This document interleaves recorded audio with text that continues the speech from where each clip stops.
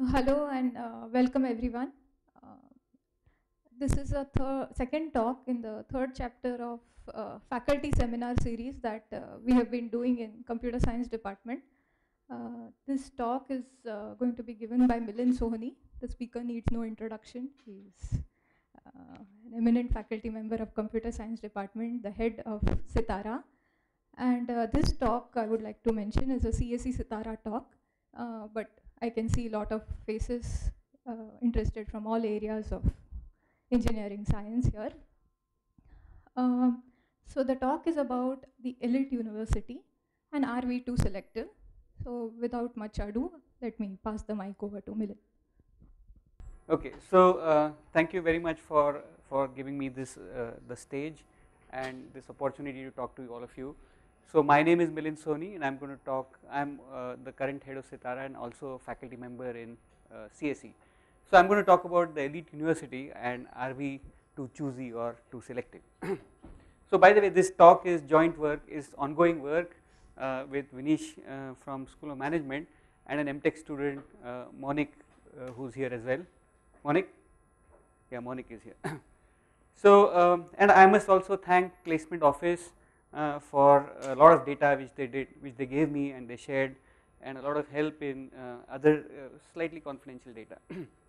So the motivation for this talk is actually the gaping inequality that we see in our society, poor development outcomes, but there are very old institutions and the governance structure is there, but we see very poor governance, and and also there seems to be an allocation problem, where we want engineers to be, there are no engineers, and where we want engineers, where we don't really need them, they seem to be there. So I think that the basic question was that how is knowledge being formed in our society, and how is it being transmitted. So that was a major research area for me, and I've been looking at it for the last 4 or 5 years. So this is the third sort of paper in this series that we are investigating. So also, by the way, this knowledge and development, how knowledge is formed and transmitted, in 2011 Joseph Stiglitz also pointed to the same issue, that knowledge transmission and development are intimately related. So here is the talk outline. I am going to talk first about the elite Indian university, that what are its features and how elite are we really, and how is it, or what is the role of society and the university. The second is I am going to look at the placement data. So after all, for any educational institution, what do the graduates do after they graduate is an important measure, and we are going to look at that, and we will set up the methodology analysis and come up with some preliminary conclusions. Then for a deeper analysis, we will have to look at how an economy actually measures abilities and gives wages. So what are the productive processes and by which wages are determined, and then we will apply this sort of theory to the data and come up with some conclusions. So we will actually compute wage curves for IIT Bombay. And then the final issue is about the political economy, or as they say, what is the meaning of a meritocracy, and are we really satisfying those axioms. So I will propose some axioms based on Stiglitz again, and just check whether we are satisfying those axioms. Are we really a meritocracy, and how do we fail it, or do we pass it, and so on. And finally, I will spend some time on how do we come out of some of these problems that I will point out. So first of all, it's clear that the society and university form a very important virtuous cycle. The university is the repository of all knowledge and practices, and in turn, and the university receives support from society, and in turn the university actually produces agents or employees who find place in society, working as workers in factories, as singers, as civil society agents or whatever. So it is, so this virtuous cycle is really how the university and society get connected. So the elite university, of course, is much more important. It is supposed to provide thought leadership, the arts and long-term research, and is in a way connected to the destiny of this society, right? So it is also symbolic of what this society values. So, so it is, in that sense, the elite university is quite important. So in this talk, I am going to look at, there is an input side of how how students are selected and what are they trained, and how they enter the university. We are not going to look at that. We are going to look at the output side. So as how do graduates, what career options do they take, and what are they, what are their compulsions, and how does it benefit our society. So this talk is only about the output side of the picture. So by the way, stop me if there are some quick questions, otherwise we can I'll take questions at the end. So so first of all, let's talk about the Indian elite university. So it has a long history. I mean, the university of course started in 1850s, the modern university, but the true elite university started after independence. The first is of course the IITs, which started in the 1950s, ISCs, ISIs, IIMs, TIFR, JNU. There are many such now, many universities, and they actually, one key feature is that they cover most of the areas of knowledge. So for example, economics, science, technology, social science, mathematics, and so on. So there are of course new ones coming up, like the new ICERs and some new IITs, right? And key features of these elite institutions are that they are centrally funded, typically, fully they are autonomous, they have a research orientation, internationally trained faculty, and a fairly transparent and highly selective admissions of students, and a focus on excellence and global standing. So these are some of the key features of our elite, I mean these are well understood, and I think that I think that's pretty clear. Right, so now let's look at how elite are the IITs. So you may ask, why focus on the IITs? Well, the first reason is that we are here. So I'm here at IIT, you are all students of IIT or faculty members or some way connected with IIT. And the second is that engineering and technology is of course very important for development outcomes.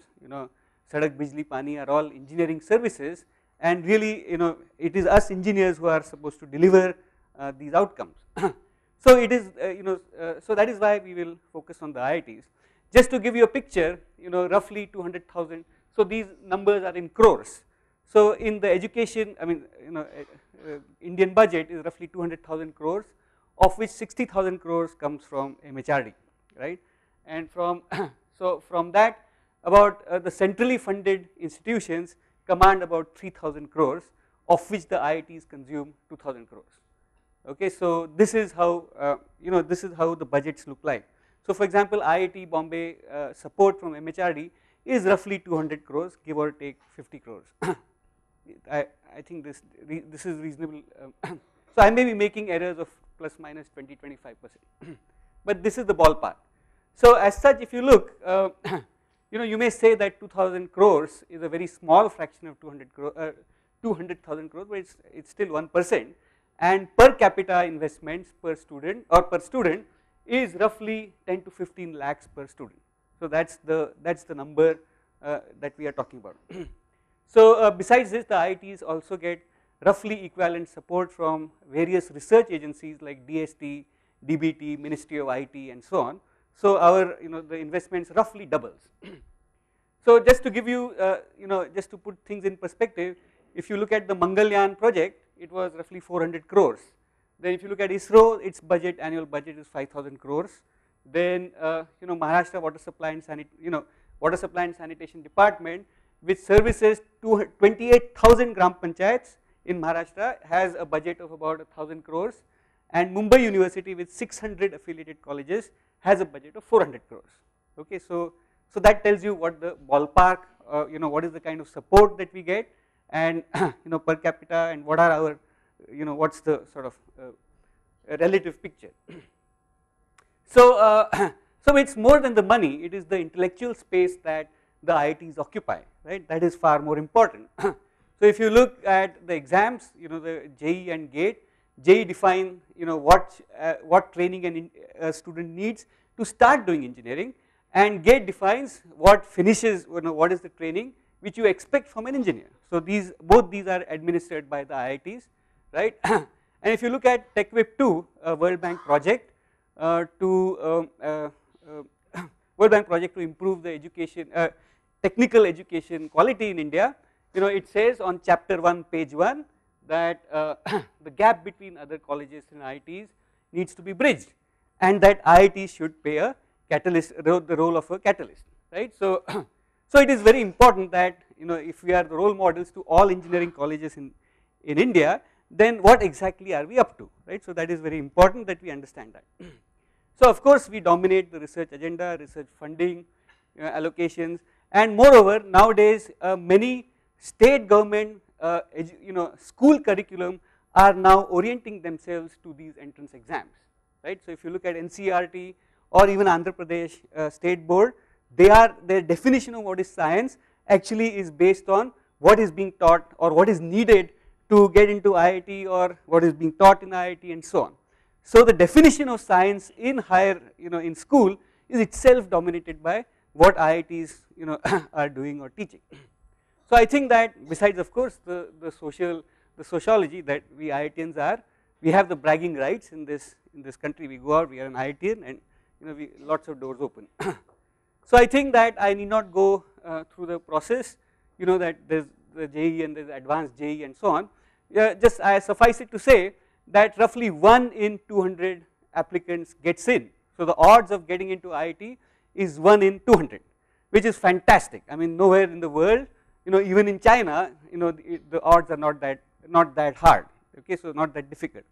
So, so of course, so I will call this as my measure of selectivity, 1 in 200. That's the selectivity by which students get in.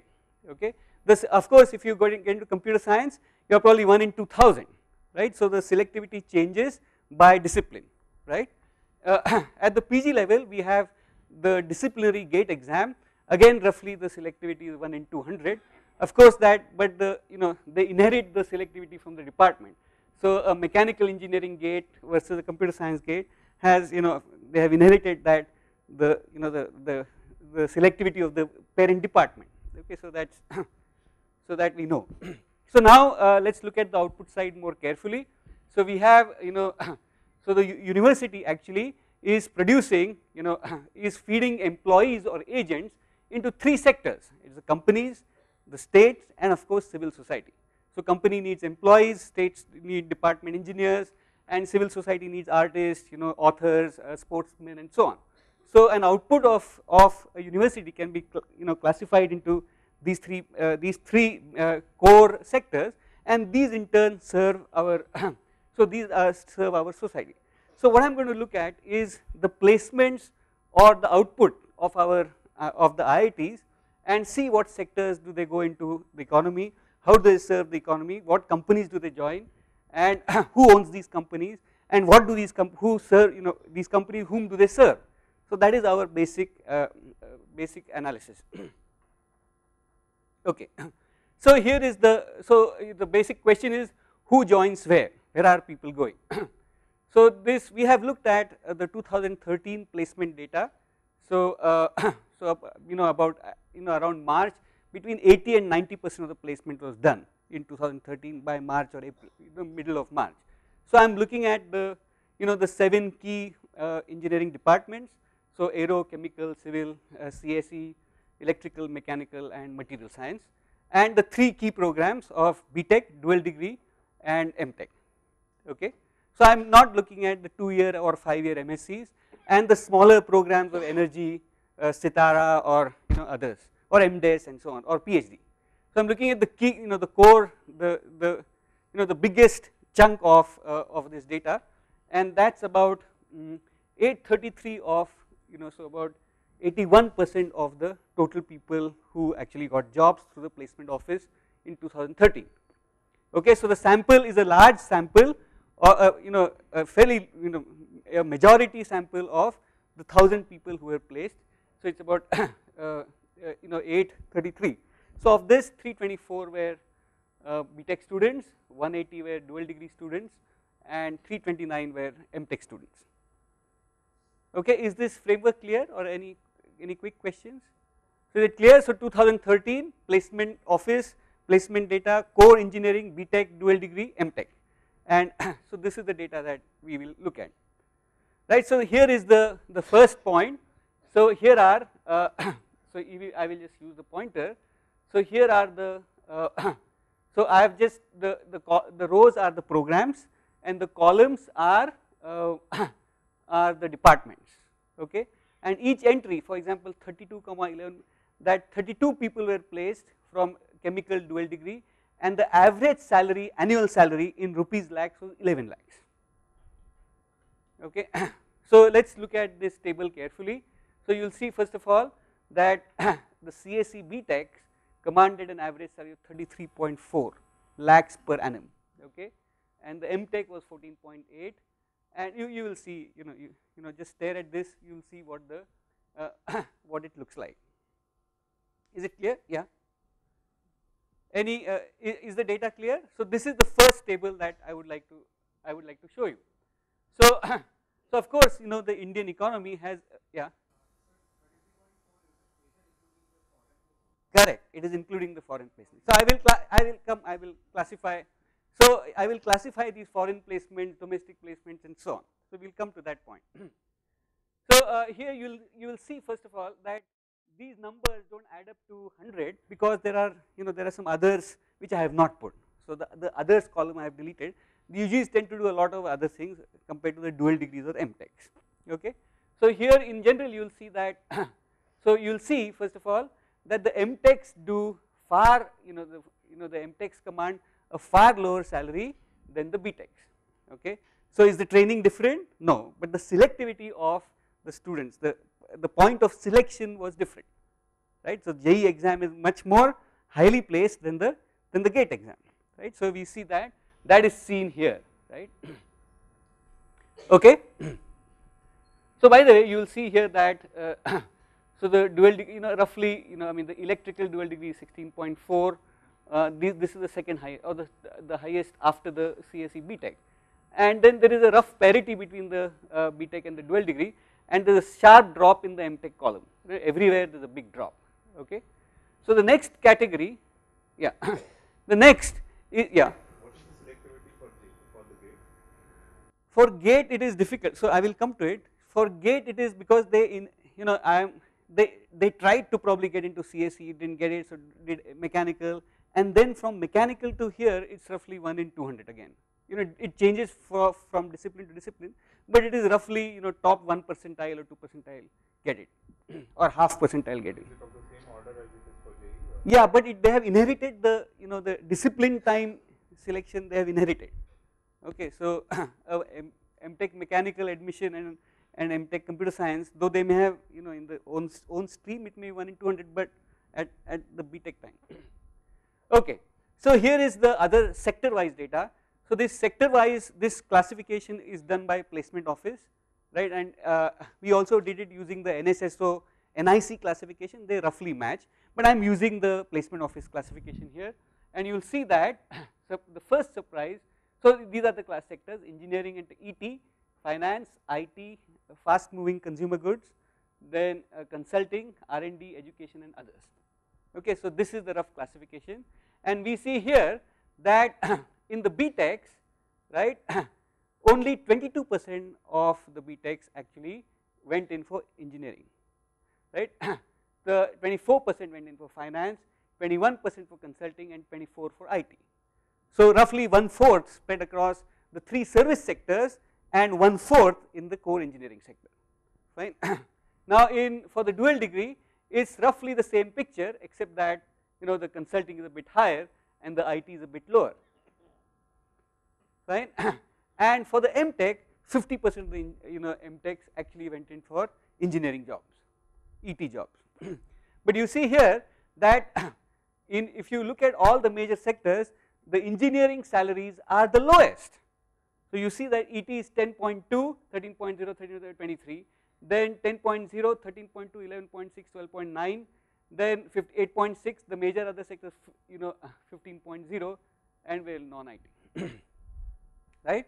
So engineers are actually paid the least amongst all possible sectors, right, largely speaking, right. So the second class, so this is just by just by sectors and programs and degrees. Now the second classification we did was by company ownership, right. So so company, so there are the company ownership and location of the job. So if a the company may be a multinational or an Indian owned company serving a global society or an Indian society. So this can be this classification was done by by looking at their sometimes at their web pages or their annual reports or some and we did this classification. So I will just explain this. So here are the 5 classifications that we make. The super GG is globally owned, global revenues and the locations abroad. Okay, students place getting in global companies serving a global clientele and placed. So an example of this in 2013 was Sony Japan.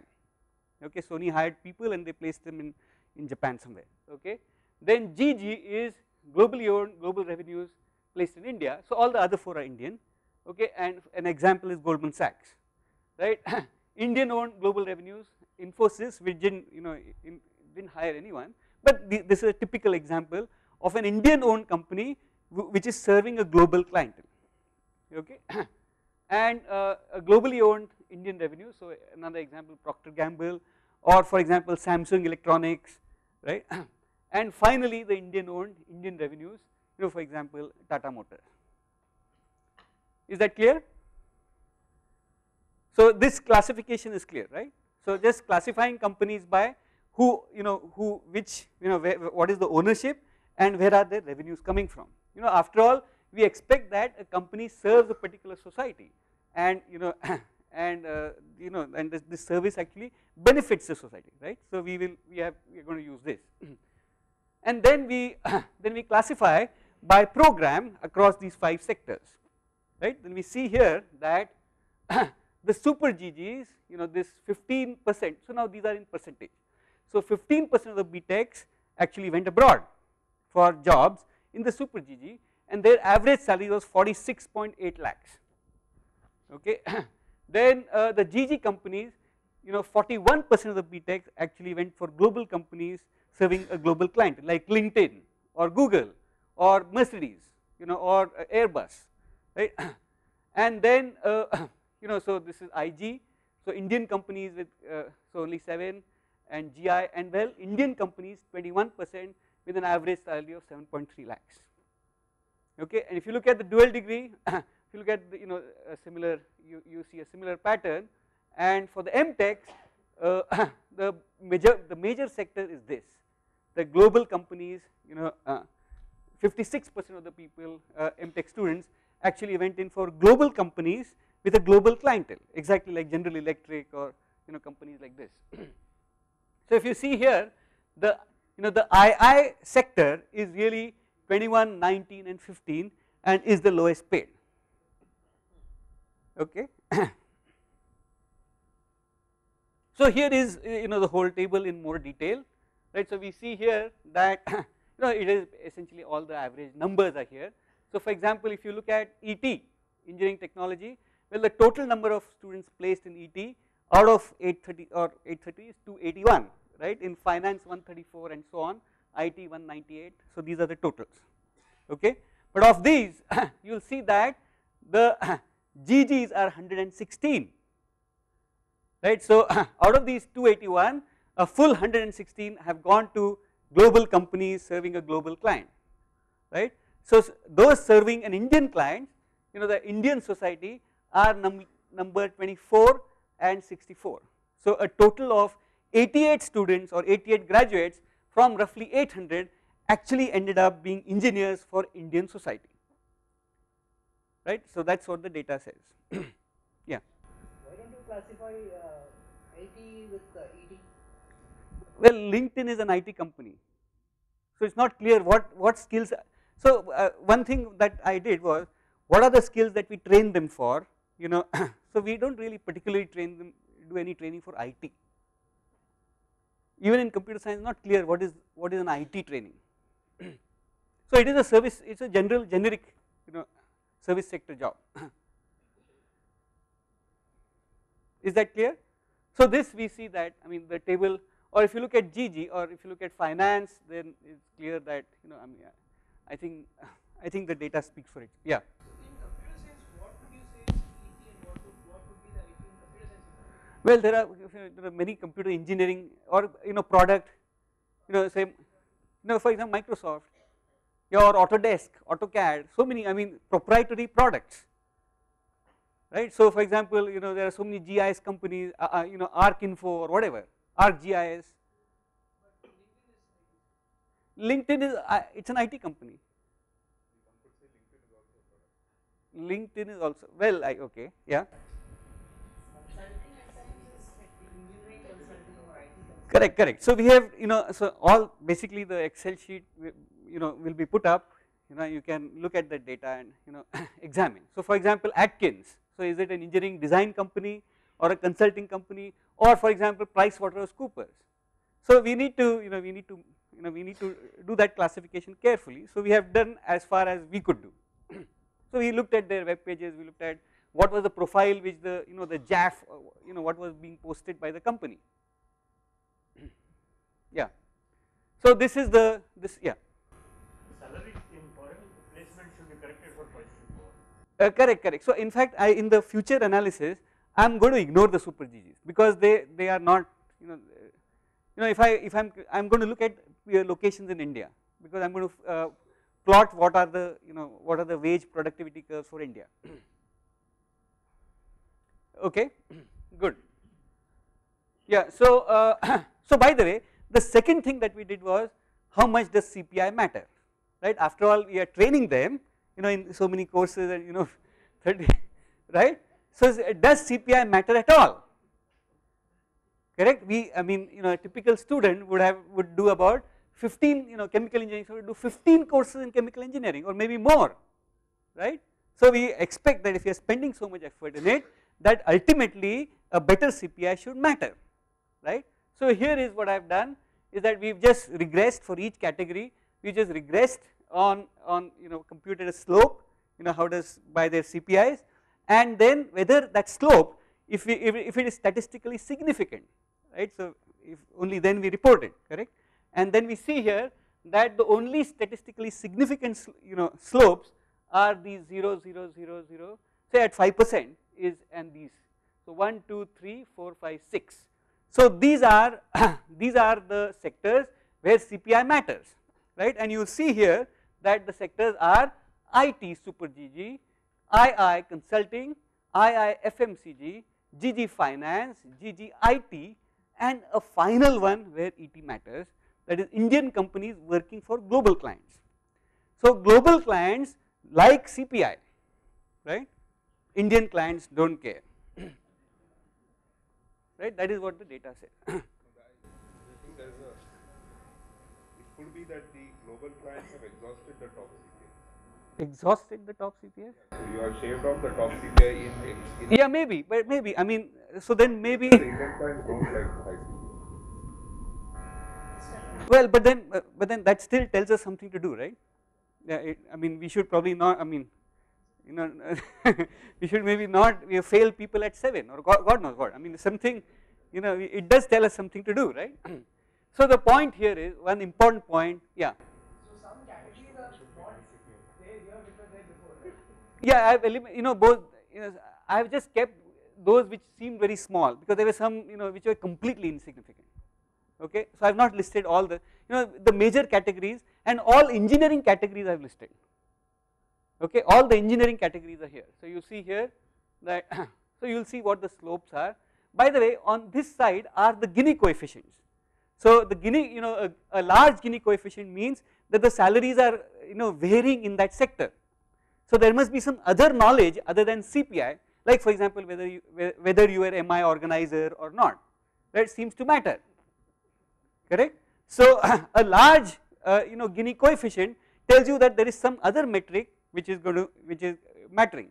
So here you see that for example GG finance has a very large it has a very large coefficient. Here you will see other 209, 198, 213 and so on, right.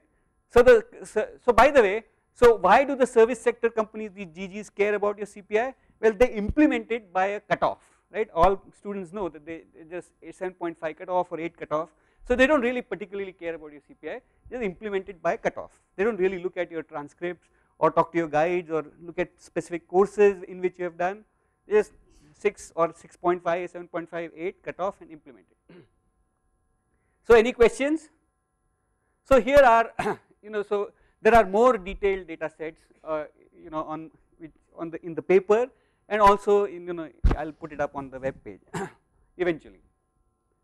So here is what one can conclude, that from this very small sampler, that global companies serving global consumers is the biggest winner of our IIT placement, right, and in addition to that the super GG. And we also see that engineering is the least paying of all major sectors, right. So they right, and Indian engineering from there is even much smaller, right. India is even smaller, and about 10% of our output actually goes to Indian companies doing engineering for Indian society, right. Okay, we see that the MTech program, you would think that, we like to think that the MTech program is our is the real service to the country, right. You see that MTech program largely serves engineering, global engineering, right, the global service engineering service sector, that is what it is serving, right, and UG program really serve finance and consulting. Okay, and most of these profiles do not need any of your engineering training, or they at least are not responding to the training that we are giving. So these are the conclusions that we are that is what the data shows. So obviously this is a very serious, I think that this is a very serious issue and we must look at it very carefully. Okay, so so now so there are, let us look at the two problems. There is a misallocation away from engineering and away from the Indian economy, right. So remember that IIT is not MIT, IIT is a state funded institution, correct, yeah. Have the post allocation data been accounted for? As for example, a lot of these jobs are allotted to students at the end of placement process, but a lot of students do not take up these jobs and get jobs later. I mean, if the Yeah, so actually I have tried to understand, for example, a lot of, yeah, sure, I have tried to, by the way, I have tried to keep track, but it is not easy. So in fact, I have my recommendation at the end of this is to, is for MHRD to, for at least state funded institutions have a very clear idea of what are the people doing, right. So I think that is a very important point. So anyway, so there are two accusations that, or rather two conclusions that are inescapable, is that there is misallocation for a state funded institution away from engineering, away from the Indian economy, right. And the second is that our training seems to be relevant, right.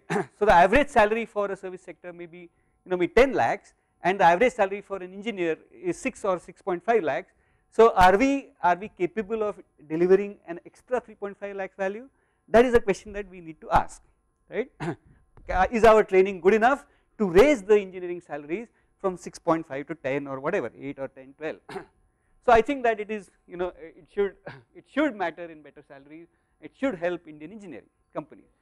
Yeah, yeah. It's a subject not only of the training that we give, but from what the market is willing to bear. I will come to that. I'll come to that point. I'll come to that. I'll come to that. So this is another, where are the engineering jobs, right? You're gonna, so then, well, there are many responses to this. Why are we running big departments with, if there are no engineering jobs, right, in say or whatever, why are we running such big departments? We don't need to, correct? So that is one level of response, but I will elaborate on that further. So it is really required that we understand what is the cause for this. So so in an economy we must understand how does production of value actually happen. So I have just showed you two pictures of two different blacksmiths, okay. But in general there are, say if you look at biscuits, there are various machines, M1, M2, M3, or facilities or factories, and so for example here you will see that a machine M1 or facility manufactures 10 tons per day, and the operator ability, say normalized between 0 and 1, is 0.3, right, and a more advanced machine M2 produces 50 tons per day and needs a more clever operator with a skill of 0.4, and M3 200 with a skill of 0.6, right. So is this clear that there are different machines?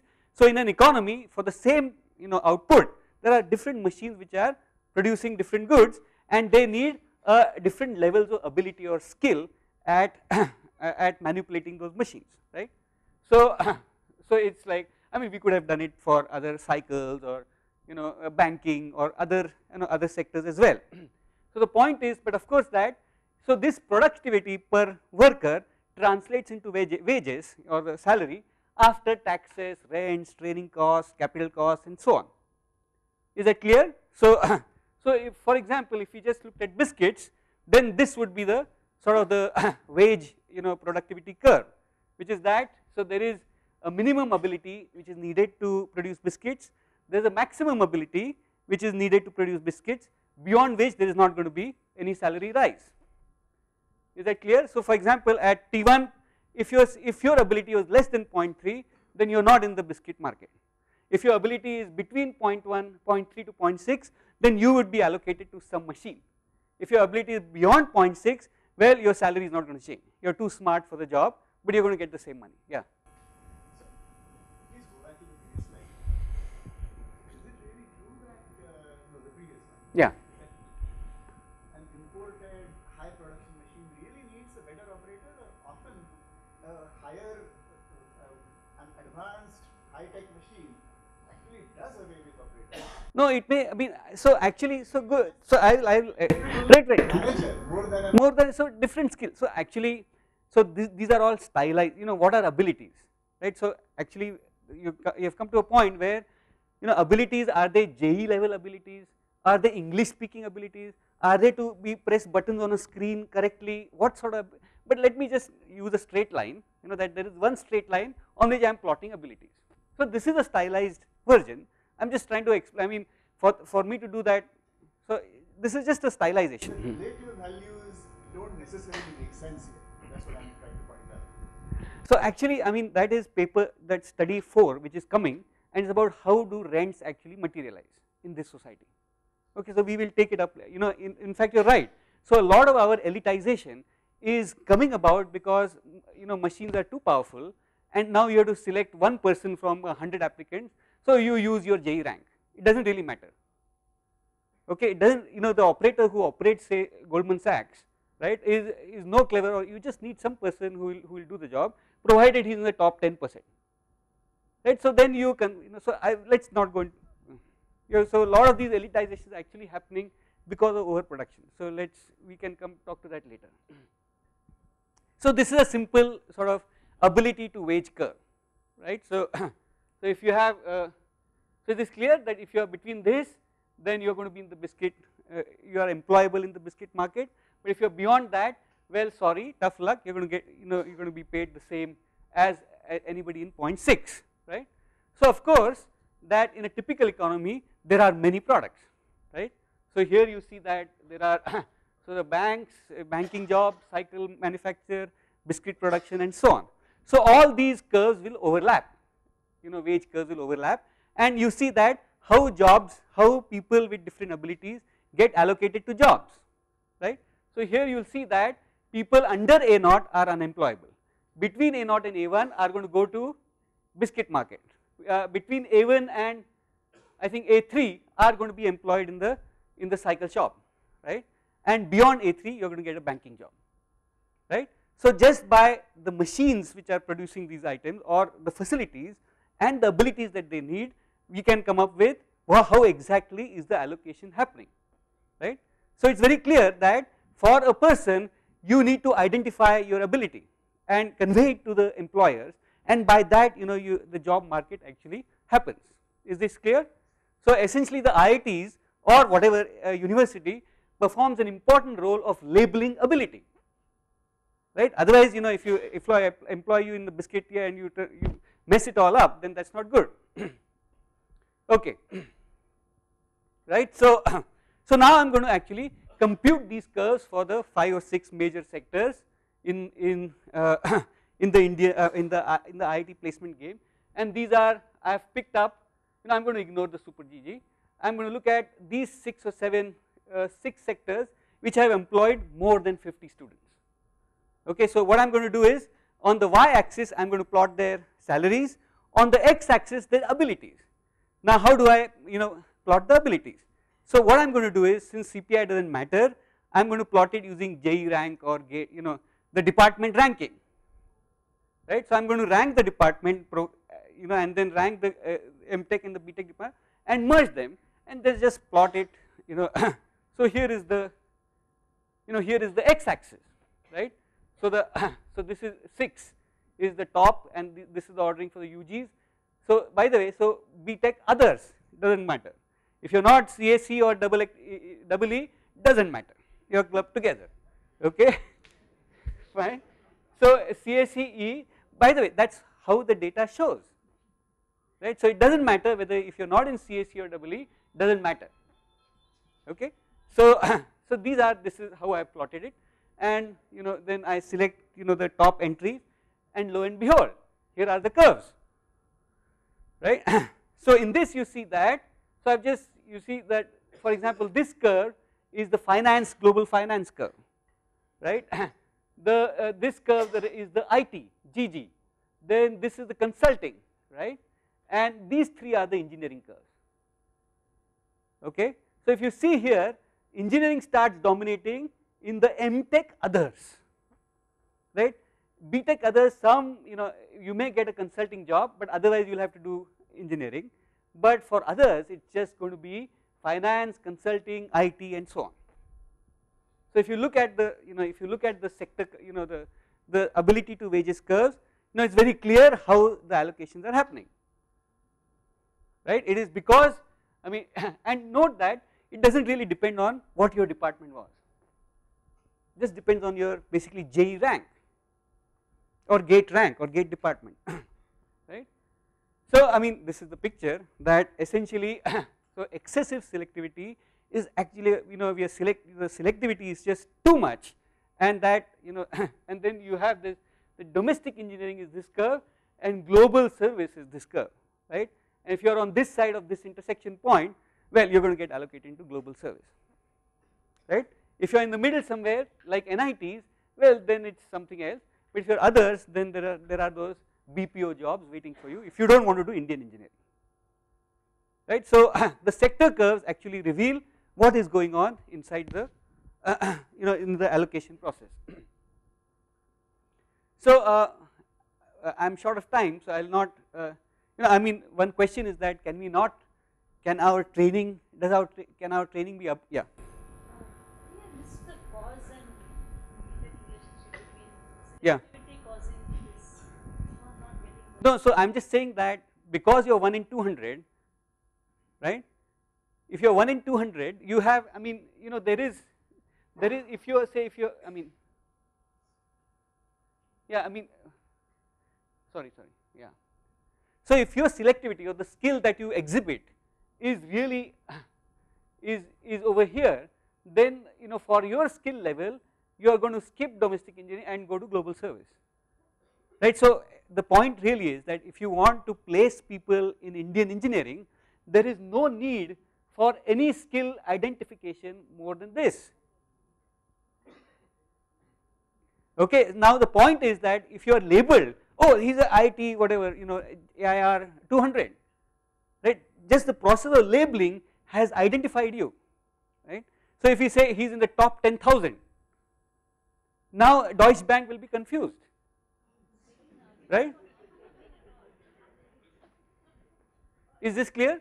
So what I am saying is that if you just label that this is the top 10,000, this is the next 10,000 or whatever, top 20, 50,000 actually. So at here this point is really out of top 10%. You're doing away with branding. You're making unbranded goods basically. No label. 10%, top 10%. But in every market there is a label. But branding. Yeah, so we can talk about this. So branding, we can you can. Branded goods you're dumping on the. By the way, anyway, yeah, I think just a view. I think you need to write it down and submit it. You cannot just say this is my view and so on. No, I mean in the sense that branding and unbranding, these are very complex notions, right? So it's not that you just you consume generic Vaseline. It's not like that. You see, in other universities, for example, Berkeley, California, the best department in civil engineering in the US is Berkeley, California. It admits 1 in 6 Okay. So the admission rate at Berkeley, California, Berkeley Civil Engineering is 1 in 6. Now, would you call it just just throw away the branding? No. So the whole point is that after you get in, there is some training which makes it, which is being done. So they are taking people 1 in 6 and they are converting it to something special, right? So the whole, actually that's a slide I missed. Oh, sorry, it's ahead.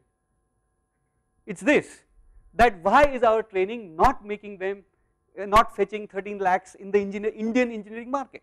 That's the question. Yeah. Can we go back to the trap? I have a little bit of problem on the statement you made. In the sense, it says that if you have higher ability, you go to global service. Because you get identified. But you made a converse statement saying that the entering industry doesn't need ability. That doesn't. What? No, entering? If entering industry, domestic engineering, you don't need all this, competence or the ability. This doesn't come out of any of this data. That the converse is not. Converse. No, so if you have the ability, the probability is that you will go to global service. That does not mean. No, it does not mean. No, it does not. No, it does not mean. It does not mean what I'm. Yeah. That is a statement to make. No, it does not mean that. But if you assume that there are machines which are used to manufacture stuff, and what skills do you need to operate those machines, or what sort of technology are Indian industries using? What investments in R&D are they making? So if you look at all of that, then as it stands, they don't probably have room for somebody really more skilled. So I mean I am stretching it, but there is some pay money, the salary in the manufacturing sector, which is dominating. Which is to pay because it's a global economy. So, but that's outside. I mean, in the sense, currently as it stands, they do not have the ability to reward higher skills. Okay, so that's all these curves are saying. So they do not have the ability to reward higher skills. Suppose one does not label beyond the knee of that green curve. Correct. How would the purple curve look? Well, the purple curve would have to hold admission tests. Deutsche Bank would have to go out to, because all those top 10%, the top 1% that they want are now, they could be in Surathkal, they could be in Sangli, you don't know. So they will probably have to hold independent entrance tests and then identify the top 1% and then give them jobs. So are you saying that the corresponding cost would bring it down? They would bring it down. The cost curves would shift down, because the finding cost, how do you find that the sorting costs become substantial? Is it clear? Okay. So that this labeling, the JEE actually enables the labeling, enables the identification of where are these talented guys. So in principle, we are labeling people we don't need, right? So now if you look at, but still there are a lot of people who, who feels, oh, it's like, there's gold buried. Should we not discover it? How can it be left lying, lying there? So much talent which is wasted, right? So let them, get global jobs and let's see, what happens. After all, do they not remit the money home? Does it not, create more demand in the economy and so on? So that argument also one should look at carefully, right? And see whether it, holds true or not, right?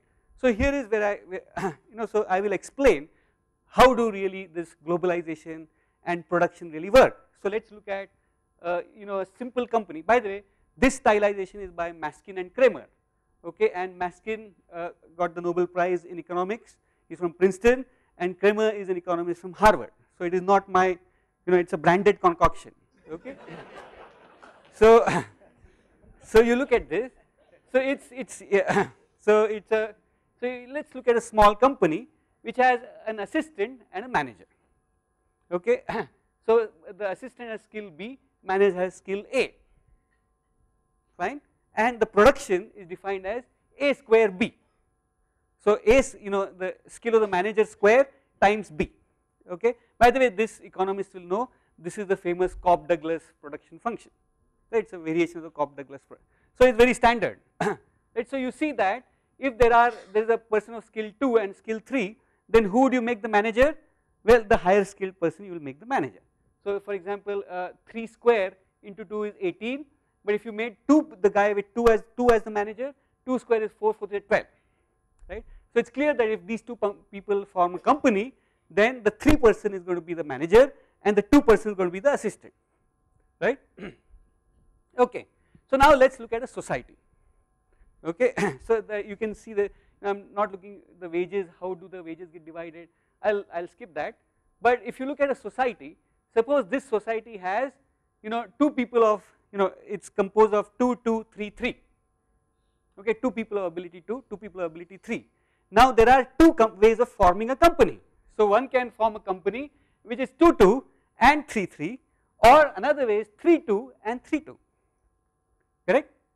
So now you see here that if you form the company 2, 2 and 3, 3, your net output is 35, right. But if you form it 3, 2 and 3, 2, your net output is 36, correct.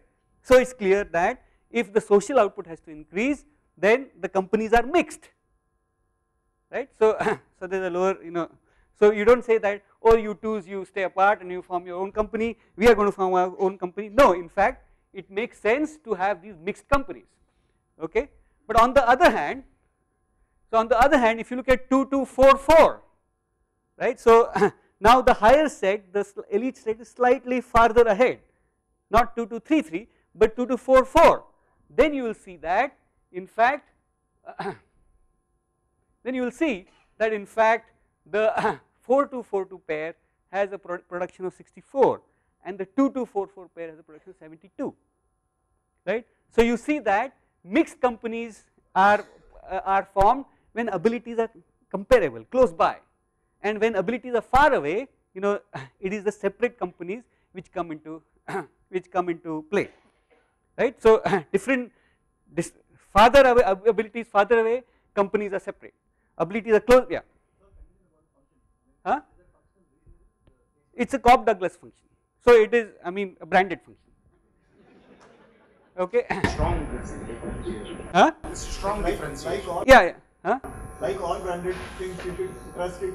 No, but it is, I think, no, by the way, the Maskin is a, he has, I think he has a lot of data also to show that there are a lot of productions, so the Cobb-Douglas, by the way, only recently in the last 10 years is the Cobb-Douglas seen to be breaking down in the US, okay. So in the last 10 years something really fishy is happening, but otherwise the Cobb-Douglas production function held true for 50 years, okay, since the data they started gathering data. Yeah. Measure of ability is also very. No, so actually there are no. So I agree. So these are, so by the way, so there are many papers which connect ability in one country with ability in another. For example, now if you look at the PISA, the ratings, ACER or PISA ratings, the top 1%, yeah. That's not one dimensional at all. They give a breakdown. Correct. So I think that, but there are a lot of research is, when people migrate from here to some other, what if they have these skills, how does it, translate to skills in that other economy? There is a lot of work which has happened. So these are all stylized models, but stylo have some validity. So basically just the point to note is that separate companies when abilities are far apart, mixed companies when abilities are close by, right. Yeah, so now let us look at globalization, right. So supposing that you have your own society 2, 2, 3, 3 and you have a a society which is 6, 6 nearby, near you, okay, right. There is another society and you have your society 2, 2, 3, 3 and that society is 6, 6. So before globalization, you would have done this, your 3, 2 company, this would have started a 6, 6, right. Now supposing that those 3, 3s you make them sit for an exam and then you discover that they are actually 4, 4, that they pass the entrance exam and they are now labeled 4, 4. Now what happens is, the first thing what happens is that they will form this company, right. The 2, 3 will break down and 2, 2, 4, 4 will start, and if you globalize, then this is the new society, and in fact you will see that 2, 2 and the 6, 4 and 6, 4 dominate, right. So actually what happens is that those 4, 4 join companies with the 6 guys and form companies together, correct. So if you see this, what happens is that, let us just understand what is happening. Well, after globalization, even more inequality, and one key important result is that there are far fewer managers in your economy now. In the 2233, there were 2 managers and 2 assistants. In your new economy, there are there are 1 manager of skill level 2 and 3 assistants, and in the other society there are 2 managers, 6, right. So you have lost management skills, right, and you have increased inequality, and you have there is obviously less research on local problems because the manager is not from your society, correct. So just by identifying a talent which you don't need, you have changed all of these pictures, right. So all of this allocation and how companies form, right. So essentially what I am trying to say is that so we seem to be intent on a trajectory, so if I just say Bharat India elite, we are, so you are making companies like this, and now you see suddenly this identification, you are selecting a small bracket and showing them to be of a different skill, and essentially IITs are ending up enabling these companies, right, just by identifying that, look, here are these talented people, right. So they are essentially, so I mean the conclusion of this is that excessive identification of talent can actually be harmful in a globalized world, right, and that merit systems have to be very carefully designed, right. You have to see what can happen, right. You have to, so I think that these 2 are the takeaways from whatever analysis that we did. So so I think just I have 5, 7, I have some 5, 8 minutes, 10 minutes, okay. So I think that one must really, I mean, now step back a bit, yeah, step back a bit and understand, what is the political economy, as they say, how are we organizing our society. So frequently say that, yeah. No, there are still 7, 8 minutes. If you had data for say MIT, would it look very different? Well, there is, by the way, so there is data, so we have. In that sense, of course, your conclusions would be global. No, so I think it will be much different. So for example, how many people become assistants is going to be very, very different. So if you look at what are our, yeah, we should look at data, but I think that what do these jobs when they graduate, what are they really doing? In Deutsche Bank, if you join Deutsche Bank, what are you going to do? Right, so so I don't think that MIT graduates are going to join, they may join finance companies, at a very different level. I mean, well, we have to see the data. Can I say something? Yeah. See, this shift from manufacturing towards service sector and economy is all over, particularly even more in the Western countries. Yeah.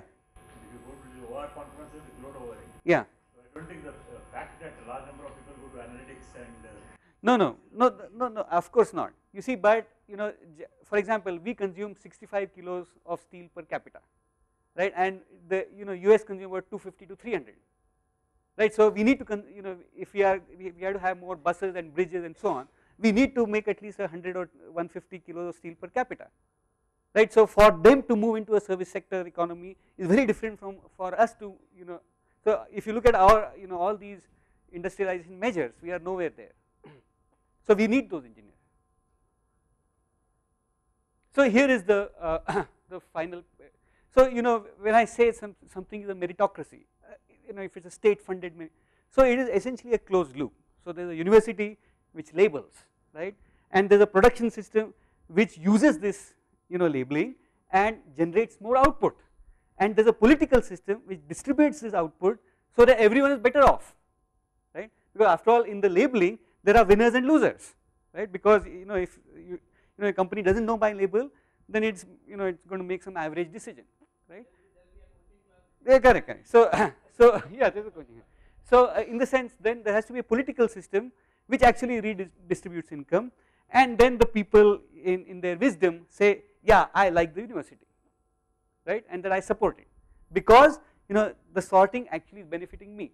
So if it's a democracy and 50% of the people must vote for the university, then all of these things must happen, right. So in that sense, and then the the people vote for the university. So this I would call a meritocracy, is a state funded meritocracy. So if you look at how what we pass here, what does our elite systems pass? Yeah. So I think that if you look at these four conditions, I think we fail the first three, okay, and maybe popular support the ITs elite do have, right. So we don't redistribute, our production systems cannot use the labeling, and well our our labeling is of course not correct, so but of course the ITs do have public support. So why is that? So really if you look at our education system, it is really an exit hatches, exit doors. So you study English, you are in Gudvanwadi, you write English, you learn English, and then you are in Neral. Then you pass engineering exam, you are in Bombay, and then you write JEE, and then you become global. So at all points you are leaving the society that the education is actually helping you go to the next society. It is not really training you to be a better performer. It's not closing the loop. It's not helping you become a better blacksmith or a carpenter or a bridge manufacturer or whatever. It's a society which is helped, oh you are good, you should go ahead to the next society. So it's actually a train in which we are helping people move to the next bogie, right. So you'll see that so you can I mean there are, so this assumption, this train assumption is a very mysterious assumption, right. And so we are essentially we are created this fair and proper exam so that people can migrate to the next society, right. So each of these is a very fair exam based on merit, correct. So you learn English, they'll take and you go to the next society, then you pass some other competitive exam, the next, and so on.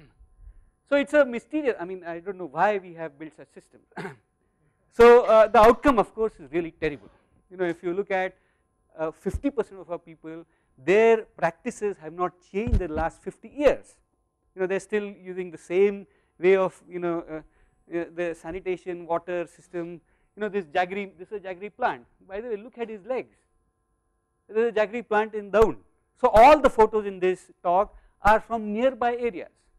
They are not from Odisha or really boondoggle places. They are right nearby, 100 kilometers as the crow flies. Huh? This is from Down. Huh? We don't have to go too far.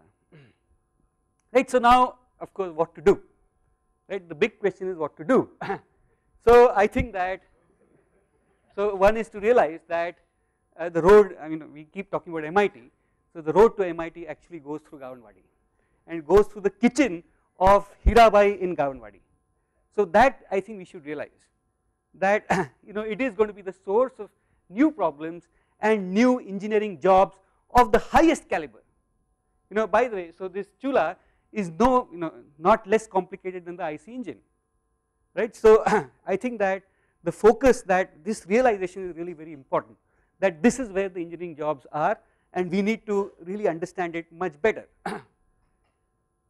Right. So I mean what I am saying is that there has to be a slew of new companies which are saving drinking water systems from failing, better sanitation systems, public transport, they just enabling more public transport or more the logistics of it, influencing policy, and essentially delivering efficiency and making it pay 10 lakh rupees per annum. I think it is possible, right. The GG jobs are paying 10 or 12 lakh rupees per annum. I think if we do all of this, and it is possible to pay a fresh IIT graduate 10 lakh rupees per annum if we do all of this, right. I think it is possible. So then how to do it? I think we need to redefine engineering. It has to be it has to be more interdisciplinary. It has to be more interdisciplinary. Focus on Sadak Bijli Pani engineering services, engage with society, look at the informal sector. It is 80-90% of our manufacturing is done in the informal sector, right. So they have not, that's a really big opportunity. So and of course broad based engineering. So whatever you do, so the Amravati college is also doing the same thing, then the VNIT is doing the same thing, Kolhapur college is doing the same thing. So and I think that's a great situation. So if we have a broad community of engineering, then that will confuse the GJs. Okay, so I think that the allocations would be more proper. By the way, that's not the point. That's not. Yeah, no, no, that's not the point. So I'm just saying that just for fun, that it will confuse the GGs for sure. So I think that there are, if you look at the history of even water supply, when did water supply come into Europe, and did it need the Navier-Stokes equation to produce water supply systems? The answer is no. Okay, it didn't. So by the way, they still are battling with sanitation, right? So I think there are many problems which are not yet solved, even for the developed world. So I think that so essentially an engineering which is full of case studies, right, which you can share. Oh, I fixed this, I did that, I redesigned this, and I implemented that, and so on. So I think the theory and practice and field work should go together. So that's the main point, right? So so of course MHRD, our parent department, and DST should also behave differently. So for example, the first thing they should do is maintain data on placements in prescribed formats. Each MHRD institution must do that. That's the only way we will know what's happening, right? And then they should rethink on all these fancy TechWhip and GATE and accreditation and so on, because we may be accrediting a model of engineering which we don't need, right? So we have to be careful. Then for DST, reserve a substantial part of research funding for regional outcomes. Recognize case studies and stakeholders as valid research outputs, right? Then you have various things, right? So most important is actually a shared vision of knowledge and practice, a history of science and understanding of the history of science and technology, what it really means, what was the past, what's the future, right? And the elite, I like IIT, and I think that it should be a pillar of civil society and not a handmaiden for global companies or global engineering. It should be a pillar of the civil society. So if we don't do that, the road to Gavanwadi is going to go through MIT. Okay, so that's what So in other words, right, it's what's going to happen is that it is the global people who are actually going to serve Bharat, through the World Bank and through all these other Western elite universities. All of them have now a South Asia department, right, and they are coming here and they are solving our problems, and they are solving it in the way they want it. Okay, so I think that this is important that we have a shared vision of knowledge and practice. So there are some references. This talk will be on my web page. Thank you.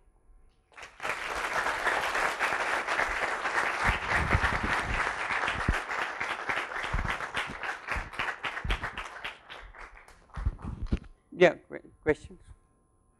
I mean, looking at input and output is one way of looking at it, but really what happens during those 4 years or 5 years, and how that interface with the society or industry happens, and its mentally, those should be really relevant, right?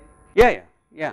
Real life research project done by. Yeah. So I think that we have explained. So of course, you're right. Yeah. Yes, certainly. I mean, I think the coursework, and we can detail it out later. Any other? Yeah. There are two things you mentioned, right? One was making the data companies pay 10 lakhs per annum. The other is that having sorted people to a large extent, extreme selectivity, you are now letting the global companies pay. So the second problem can be solved by essentially privately funding the JEE. No. I still think that elite institutions is a necessity. No. In that case, our sorting, which is via CTARA and so on, becomes a relevant sorting for those. Yeah, but I think I'll take it offline because this is a more involved question. Yeah. Regarding data, I think someone pointed out maybe worthwhile finding out what people do say 2-3 years after graduation. No, correct.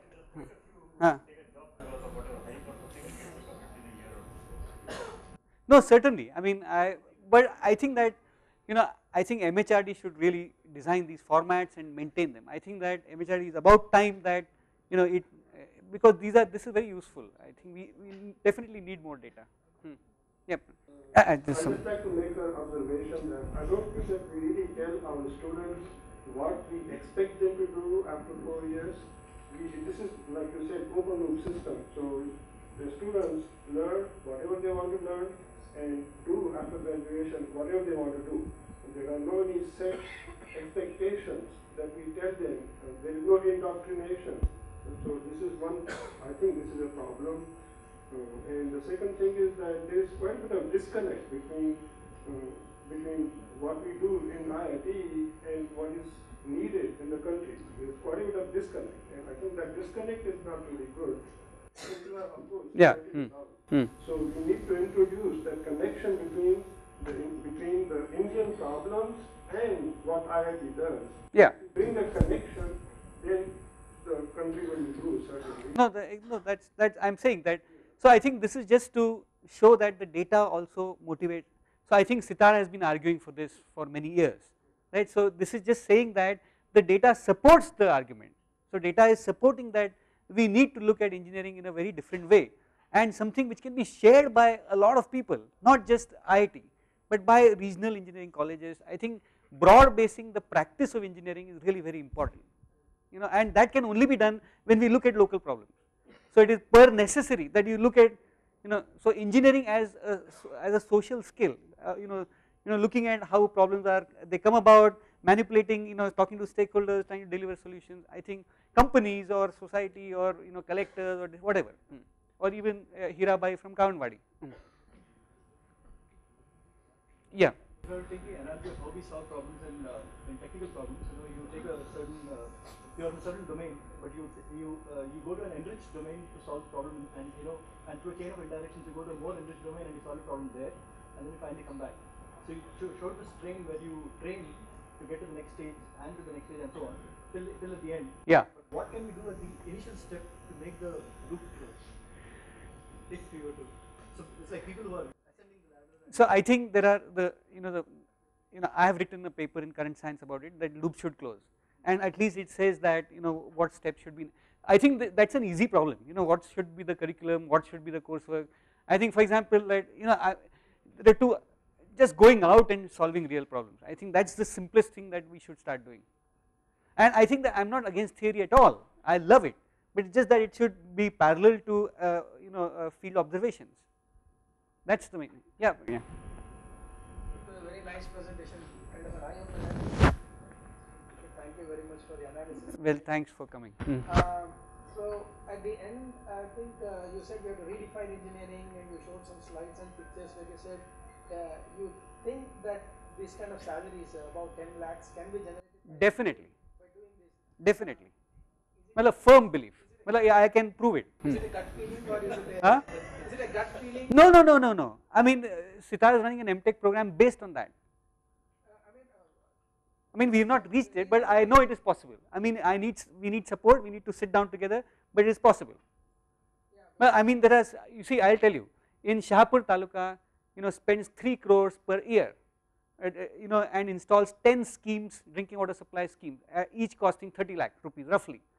Easily 2 or 3 fail in the first year itself. So there is 30 lakhs waiting for you to save. If you can save one drinking water scheme, you've made whatever 10-12 lakhs. So it is easy. I think the inherent inefficiency in our system is so much that 10-12 lakh rupees a year is easy money. I think it's beyond that the fruits get higher. But then that becomes a larger governance issue in the society. Yes, but nobody's pushed it. No, nobody. So I think that exactly. No, exactly. But that's where I think that IIT is an elite institution should push that Shahpur is failing. We will not allow it to fail. So, I mean, in Western countries, I think more or less it's organically grown society. There are society needs, and there are university which works on those needs, and there is industry which produce them in large. Correct. So it is. And I think we missed the board. And but we continue.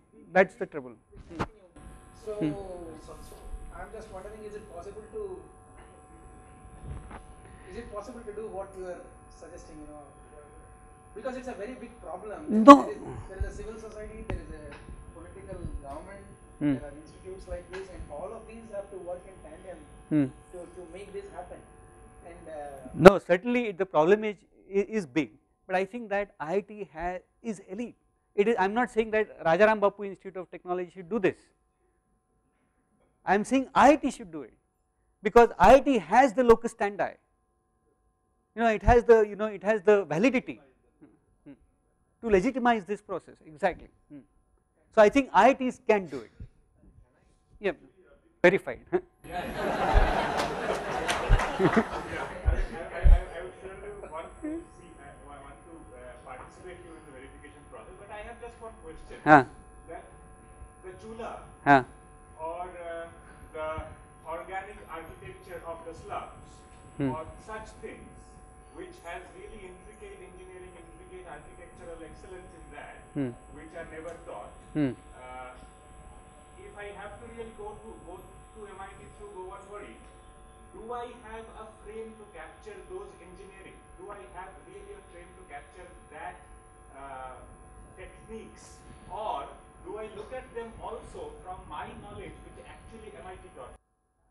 So these are, I think that you see, I think these are complicated questions, but the answer is that it does, the road does go like the way I said. Okay, the history is one can look at many historic. I mean, I think that there is a wide body of how to represent science and what are scientific discoveries, what happened in India. Are the slums really organic enough? Are they enjoying themselves there? So there are many questions. We should not just say because traditionally it's good, or just because it is bad. I think that we need to make a. I think that that just recently I was reading that Charvaka and that Devi Prasad Chattopadhyay written about Charvak and the Upanishad and the the whatever and their dialogue between the Charvaka making the Ayurveda and completely empirical body, while Upanishad completely well whatever a materialistic argument, and how they. So I think there is a rich tradition. So we need to look at of materialism as well as amaterialism. Yeah.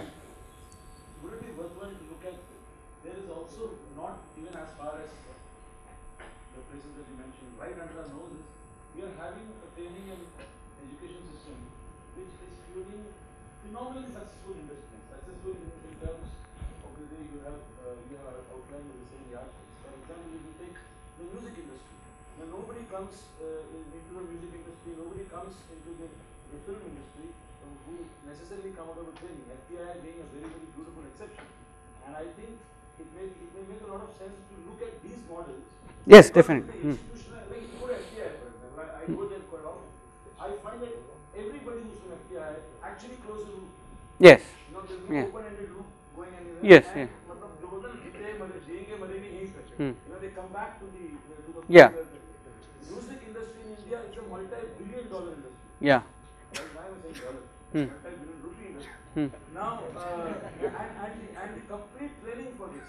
Like I am a relatively successful musician, and I have made this from a completely non-institutionalized education. Yeah. Yeah. So I think that the putting an institution in many ways has been disastrous. No, but I think. Let me correct one question that you also asked. If you go to MIT, you did mention about Berkeley. The labeling systems have actually worked wonderfully here. Whereas when we applied the same institutional training in the field of music, in the last 60 years, there are more than 80 music institutes, universities in our country, and I doubt whether they have produced one musician. No. So I think. The institutionalized. Yeah, but let me now. I mean. It's completely floundering. No. Yeah, sure. Looking at systems that are right there, in our society, it exists. No, so I think that culture is a very different cup of tea. No, or music. Okay, I mean there are cultural. For example, cricket. Okay, so there are many examples. Now, does cricket need training? So I think these are. I think I would like to restrict. Maybe if we should look at case studies. I think it needs examination. That's all. No, I have no knowledge of FTI. So I don't know. I mean, I think we should look at it.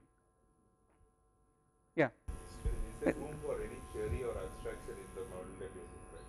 Oh, plenty of room. And so essentially at the macro level, I can understand how this works, but at the micro level, if a person has to contribute in the form of research. Oh yes, so I think there's plenty of. Or is it a implementation problem? Oh, there's plenty of research in it. Plenty of research. So, don't you think that at the outset itself, there should be a study on people who are entering the IIT system to JEE? Yes. Are they really made for engineering? Yes. Do they have inclination for engineering? Yes. Maybe they are mathematicians. Yes, JEE makes a profit every year, several crores. Yeah, and they can just fund a few PhDs just studying this whole problem, and they have not done it for so many years. So when we say that they are going for IT, consultancy, finance, maybe they are not really made for engineering. Correct. So I think that exactly what I think is worth studying. Well, I mean, and there is the money. JEE and GATE are making huge profits. The entry is through mathematics, physics, chemistry.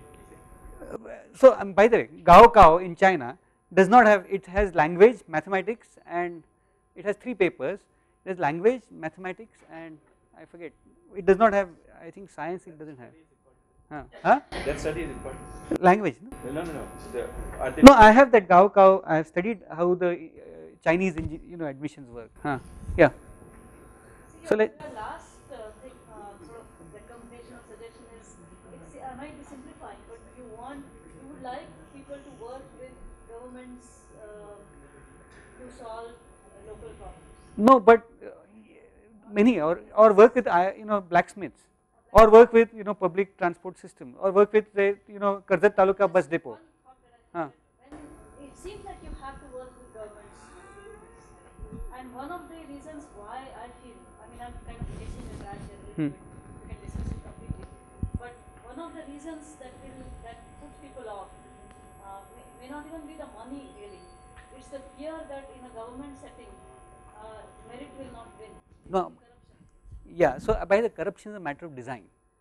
Corruption is not about, it is a matter of designing protocols which which sidestep corruption. Everywhere there is corruption. I mean, if you, so by that reminds Ashok Gadgil, professor from Berkeley, was here. He said that when he was a student, his guide, some Rosenfeld or some really famous physicist, used to travel to meet congressmen, and they were as corrupt, in those, some Chicago club or whatever. So, but just meeting congressmen, and that puts a pressure. So, just meeting politicians, MPs, MLAs, just changes the discourse that you have. So, we have to make that connection. That just that IIT is there, and we are saying, okay, show me the data set. I think changes the discourse. Sir, would you parallelly make a case for reducing the inequality in the ability pre-JEE? I think that's a big, we'll offline. Yeah, Gautam. Offline. Yeah, offline. This is yeah. I agree, but we have to. And you are from CTARA, so we can discuss this offline. Yeah. There was a talk coincidentally when I was sitting here. You spoke about the entire pre-education system emanating from a knowledge crucible. The system that the Agraria used to follow. I think this could be taken online.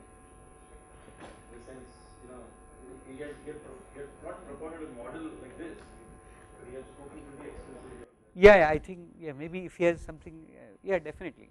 I have not studied school or whatever, not really school or lower level. I need to. Yeah. Maybe I think we should. This last question, maybe others I will just be outside. Just one comment.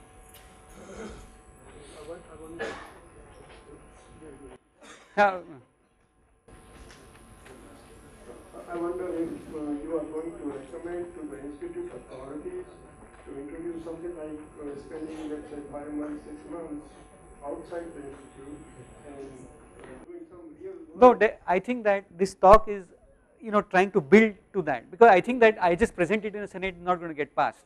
But if we give these talks, talk about it, and then maybe there is a chance that something like this gets passed. So it is towards that, definitely.